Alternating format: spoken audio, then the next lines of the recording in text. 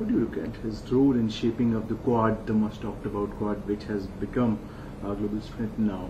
How do you look at his role while shaping the Quad? The Prime Minister Shinzo Abe has always been someone who attached great importance to Japan's defense and security. And we have seen that after he came to power in 2012, Japan reviewed its defense export policy.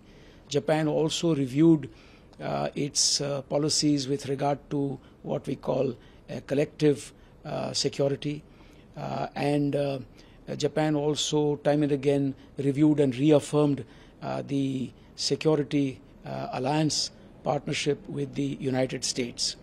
Prime Minister Shinzo Abe often spoke about the what we call the Asian Security Diamond Initiative, which evolved at his end into the free and open Indo-Pacific, which Prime Minister Abe unveiled at his end.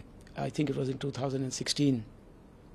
And in 2015, we brought in Japan as a regular participant in the quadrilateral, in the Malabar exercises. The quadrilateral security dialogue, which is somewhat different, also picked up great momentum after 2017. In all this, there was the energy, direction and vision of Prime Minister Abe in Japan, and of course Prime Minister Narendra Modi in India.